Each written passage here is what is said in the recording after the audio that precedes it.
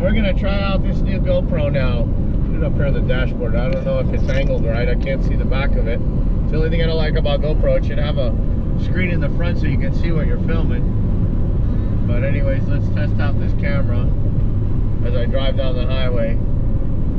I didn't think I'd ever buy a GoPro camera, but I broke down and bought one. This is a Hero 7, and I've created a YouTube channel for it, and let's see how it goes. We're gonna make a lot of cool, interesting, family-friendly videos.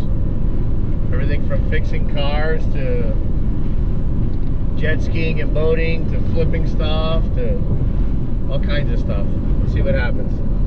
Actually, I want to make this video a little bit longer because I'm testing out the camera, and I may or may not upload it. We'll see. I'm gonna play a little bit and see what happens. Wonder how the audio quality is without a microphone. I wonder if you can even hook an external microphone to a GoPro. I have no idea. It says that the instructions that if you turn the Wi-Fi on, the noise will, you can barely hear your voice. You gotta turn the Wi-Fi off. That's what the instructions said. Really? So you can't use Wi-Fi? No, can't use Wi-Fi. Huh. Now it'll make it.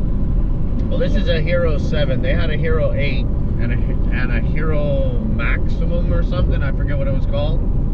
This one was $200. The Hero 8 was $300. Then the Maximum or whatever the other one was like $500. And the guy said the only difference is something about HDR instead of HD, but they're all 4K. I don't know. And he says it's a faster processor.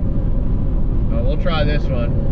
Who knows? We may have to buy the faster one, more expensive one. We'll see how this one goes.